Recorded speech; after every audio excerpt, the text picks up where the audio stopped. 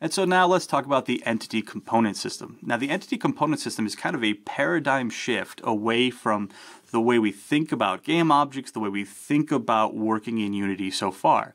It's not exactly complex, it's not very difficult, but it does require a mental shift in how you think about the pieces of your game. And again, we'll see a code example of this and you can get an idea of exactly what I'm talking about. But the first thing to understand is that we have these concepts of entities. So you can see I have 3 listed at the top of the screen: bullet, player, enemy. And these entities aren't game objects. They're not containers. An entity is really just a reference to data. And this data, it comes in the form of component data or entity data. And so you can see that my bullet has some render data, position data, spawning data. Enemy has render, position, health, and spawning. And the data itself has no functionality attached to it. It is purely data. We only have the data we need to perform some render function or some position function or something, just data. And then apart from these entities, which are purely just data, we develop these systems, all right? So I might create a render system or a health system. And the system is basically where I put all my functionality. And the system has a very crucial part to it, which is this filter. And you can see here for, say, the render system, the filter is render and position. So basically my render system is going to say, find me every entity that has a render data component and a position data component. And then all entities are returned back to it and it performs some functionality on it. Okay, so the render system in this more hypothetical example doesn't care if it's rendering a bullet, a player, an enemy. It doesn't matter. It just will process all of these the same based on whatever data we provide to those entities. And same with spawning system. Find me everything that has a render and spawning. And again, this hypothetical example. And then it takes the system takes the entities that are returned by this filter and it performs some job on them. All right, so it says, all right, we'll do some rendering or do some health maintenance or, spawn some new ones or whatever.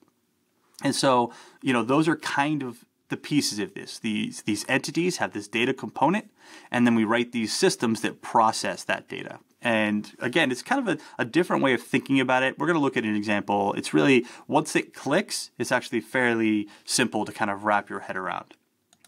So there are a lot of benefits to using this entity component system. So first and foremost, it's difficult to write non-performant code, really, because of the way everything is separated out, the way everything is processed. It's really just sort of performant by default, right? Which is sort of how we describe it or how we talk about it. I mean, the fact of the matter is a lot of things that we talk about, a lot of talks we attend, a lot of things, we write about and read about. It's all about optimization. How do I improve this code? How do I optimize this? Writing optimal code is difficult, right? And with the entity component system, it's much easier because it's more or less very optimal to begin with, right? So that's a huge benefit. It's also easy to write reusable code, right? If you write a rendering system, that rendering system is more or less going to behave on many different types of objects because, rendering is more or less the same process. Maybe you pass in some different data that makes it perform a little bit differently, but writing reusable code becomes simpler. It also gives you the ability to leverage this modern architecture for your hardware, utilizing more cores in the CPU, plus some additional things the CPU is able to do. And then this thing called archetypes, and archetypes are really basically each unique type of entity. So if I have an entity that has component data A, B, and C, that's an archetype. Whether it's an enemy or bullet, any entity that has those unique component data sets becomes basically what's called an archetype. And archetypes are all tightly packed together in memory so that loading, prefetching, all these things become much faster, like much faster. And you're going to see it's very impressive. And finally, we're later this year going to be releasing something called this burst compiler. And the burst compiler is basically going to be able to utilize a lot of the newer functionalities that modern CPUs have to greatly improve performance. And we're going to see this here in a little bit. So one of the things that gets asked a lot or confused a lot is whether or not the job system and the ECS are the same, are they different? Do you have to use them together? You know, how does this work? Because we generally talk about them in context with each other. And the fact of the matter is that no, we don't have to use them together. They're not the same thing. They work very well together, which is why we often show them.